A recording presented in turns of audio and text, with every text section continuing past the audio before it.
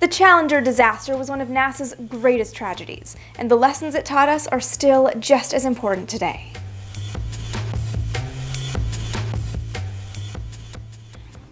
The story of Challenger is pretty well known by now.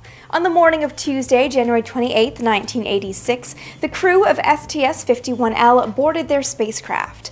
At 11:38 local time in Florida, the space shuttle lifted off the launch pad, and it looked like it would be a beautiful, successful 25th mission of the shuttle program.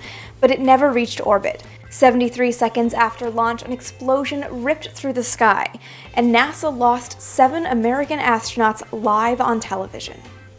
In the wake of the accident, a presidential commission was established to figure out what exactly went wrong. The culprit it found was an O-ring. This was a joint seal between sections of the solid rocket boosters, those 2 rockets on either side of the main tank of the shuttle stack. The so-called Rogers Commission report painted a very different picture of what looked to average observers on the ground like a beautiful launch. Right before liftoff, there was smoke coming from one of the joints on the right SRB. 66 seconds after launch, at the same point, they could see a flame coming from that same spot on the SRB. That flame grew and was pushed inwards and backwards by the aerodynamic slipstream. Eventually, it hit the main tank, the big orange external tank that was under the belly of the shuttle. The flame breached the main tank, and the first to rupture was the liquid hydrogen tank. It exploded with enough force to send the physical tank going into the liquid oxygen tank, forcing it to rupture as well. This meant that the 2 tanks, which were nearly full because it was only 73 seconds after launch, were ripe to become a massive explosion. This ripped the shuttle orbiter apart, and it was all because a joint seal failed on the SRB. But why did the joint seal fail?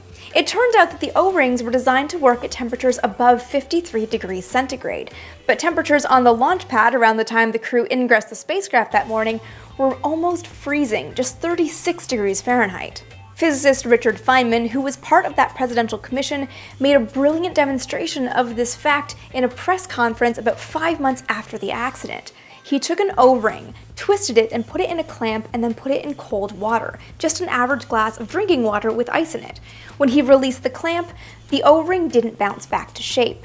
It was clear evidence that if an O-ring was too cold, it would lose elasticity at least for a little bit, which meant that as the SRB started firing, the O-ring wasn't allowed, or able rather, to expand to fill the gap. This allowed the leak, which allowed the flame, which allowed the entire shuttle stack to rupture and explode. Of course, this raised a much larger and much more significant question. If Morton Thiokol knew that there were problems with O-rings at cold temperatures, and everyone involved in the launch knew that it was nearly freezing on the morning of launch, why did NASA launch at all? On this point, the Rogers Commission unveiled a disastrous culture at NASA. Not only were the concerns of Thiokol engineers not properly communicated to NASA management, no one at NASA was concerned with the technical issues so much as the public relations issues that would come from not launching on time. You see, one of the main reasons people were interested in the launch of STS-51L was because Christa McAuliffe was on board. McAuliffe was flying as part of NASA's Teacher in Space initiative, and the mission had her giving a live lesson from orbit on the 4th day of the mission. The launch on Tuesday meant that the broadcast would be on Friday, when all the kids in America were in school. If NASA delayed the launch by another day, that broadcast would fall on Saturday, and that would mean nobody would be in the classroom to watch. It would be a massive PR loss for the agency. Another concern NASA had was that President Ronald Reagan was meant to mention McAuliffe and the Teacher in Space program in his State of the Union address that Tuesday night. If NASA didn't launch on Tuesday, it wouldn't get the publicity that would come from a mention in the State of the Union address. Add to that NASA was falling badly behind on its shuttle promises. When the program was incepted, NASA had the goal of launching upwards of 50 shuttle missions a year.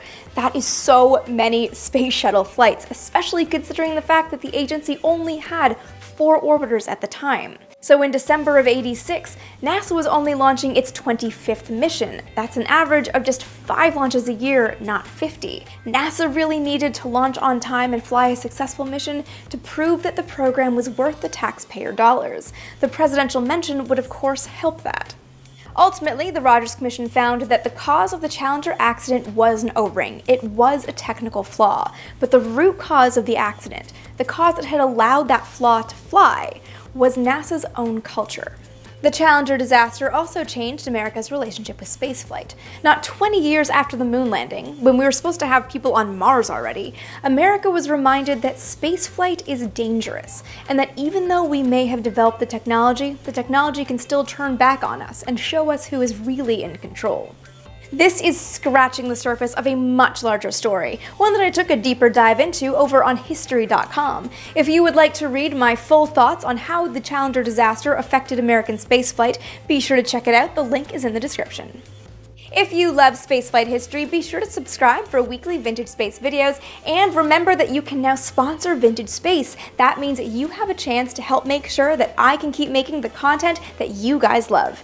And of course, leave me all of your thoughts in the comments below. Any questions, comments, thoughts, things you'd like to see in future episodes, leave all of that down in the comments. And you can also follow me on social media for daily Vintage Space content. That's Instagram, Twitter, and Facebook.